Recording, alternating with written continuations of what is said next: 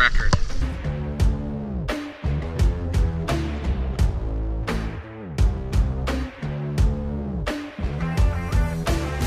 Getting to visit Antarctica at all was special, but the option to snorkel while down there was an extra level of adventure.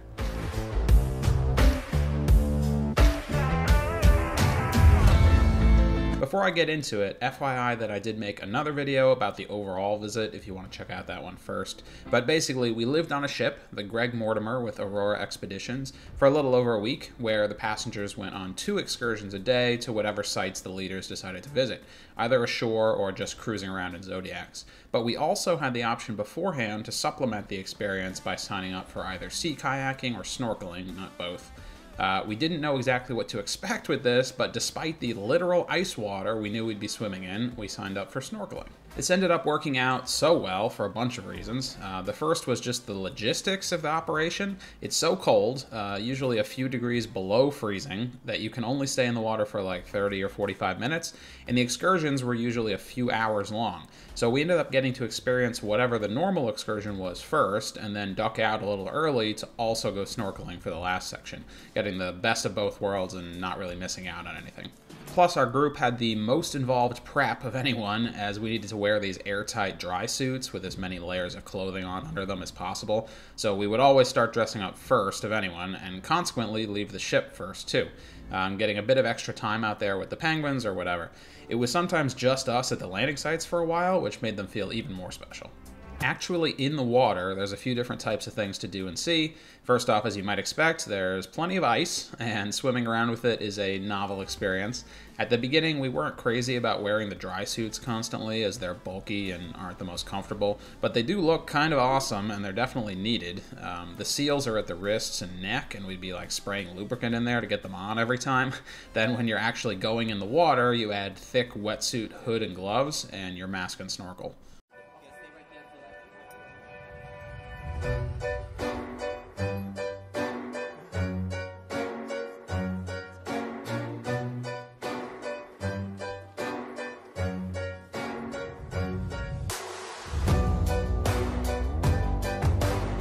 Your lips and cheeks are kind of just sacrificed. It's so cold that it's basically just like a painful stinging on your lips until they eventually go numb, though the dry suits are so buoyant that you can easily keep your head out of the water when you want.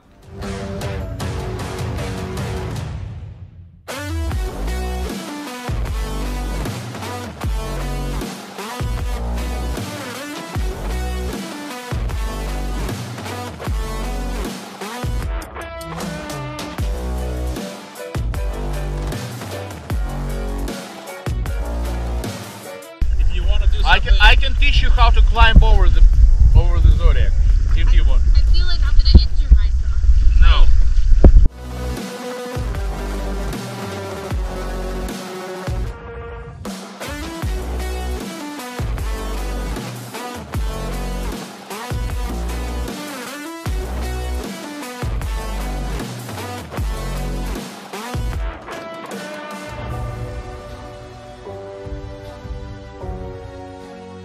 We can't swim near the giant icebergs since they can injure us from stuff breaking off above or below, but even the small ones let us see in person how 90% of the ice is below the water, and some rare ones are very clear, which is odd to interact with under the water. At the right angle, it's almost invisible.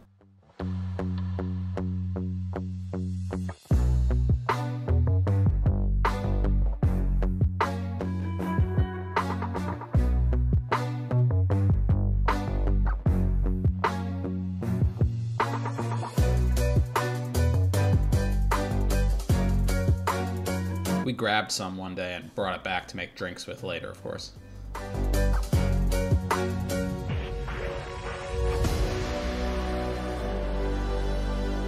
But the thing we wanted to see most was the wildlife. When you're in a shallow area, there are plants and animals to see, even in the frigid water. Most of the bigger animals eat krill as a main part of their diet, so there was a lot of that, of varying sizes, teeny tiny ones up to bigger things that look kind of like shrimp, but we did also see at least one actual fish. Maybe the neatest surprise we got was this jellyfish. Even in the daylight, it had visible, moving, colored light running up and down its sides.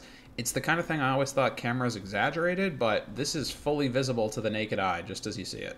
We saw 5 different types of seals on this trip, but by far the most numerous were fur seals, especially while snorkeling. You would not want to swim with an elephant or leopard seal.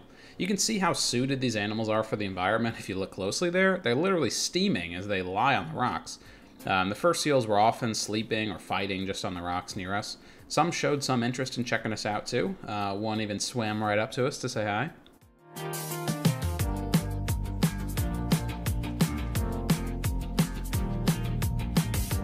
But the stars of the experience were penguins, since what else would you think of first with Antarctica?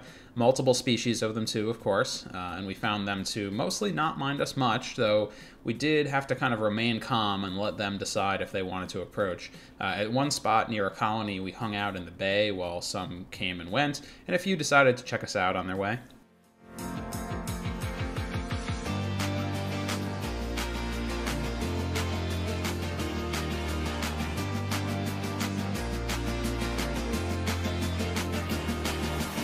The craziest thing that happened on the whole trip was the series of events on the 3rd day.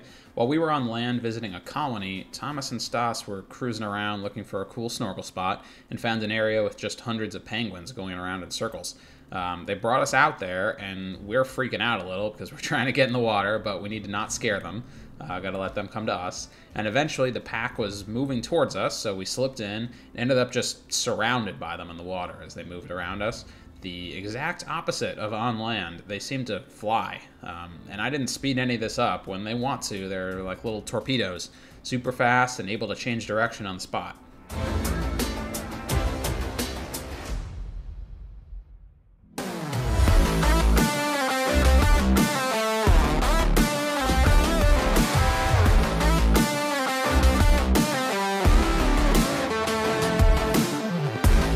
We think they found a dense spot of krill or something, because as we were wrapping up our snorkel, I think it was Thomas in the water that was suddenly like, I hear a whale. And then Stas on the boat is like, I see it, but it's way over there. So we're climbing onto the Zodiac, and suddenly, a minute later or whatever, it must have been coming right to us, because the freaking thing surfaces right next to us, basically in the pack of penguins.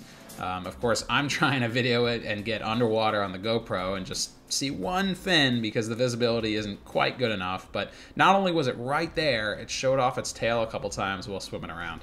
Eventually, after 5 minutes or so, it moved away.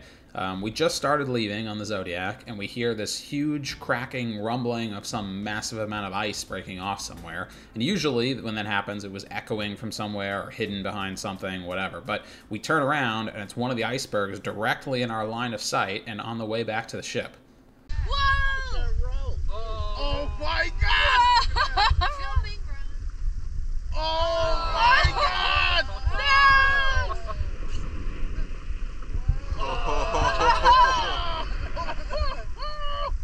Okay, guys, prepare for the wave, okay?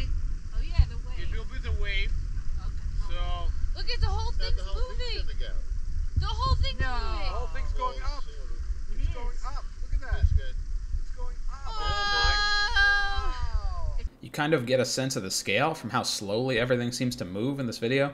It was a huge iceberg, and we drove through the resulting spreading debris field a bit on our way back. This whole series of events was nuts and so lucky. Penguins, whale, iceberg calving all in a row within a few minutes of each other. Another big advantage we had was that the snorkel guides are specific people that we worked with the whole trip. Thomas and Stas had tons of experience, and their enthusiasm for their work helped make it a fun time for our group. Which, by the way, consisted of only me, my sister, our parents, and one other man, Robert. That's a small group to get 2 guides entirely to ourselves, so we were quite lucky. And we had a dedicated Zodiac and could basically decide how we wanted to divide up our time. An extremely personalized experience, and we felt like friends by the end of it. The rest of the ship had their own schedules, while the Snork Squad did our own thing, led by the whiteboard process telling us when to go get ready twice a day, rain or shine. Outside the wildlife, we did also get to see some leftover evidence of humans from around 100 years ago at Enterprise Island. It was a whaling hotspot, and we saw some old ship mooring posts, decaying wooden boats, and even found an area to snorkel with dumped whale bones. But the main attraction was the wreck of a large old whaling factory ship. Others checked it out in their Zodiacs, but we actually swam up near and over it to check out the pieces both above and below the waterline. You can see how the ocean's just eating holes right through it.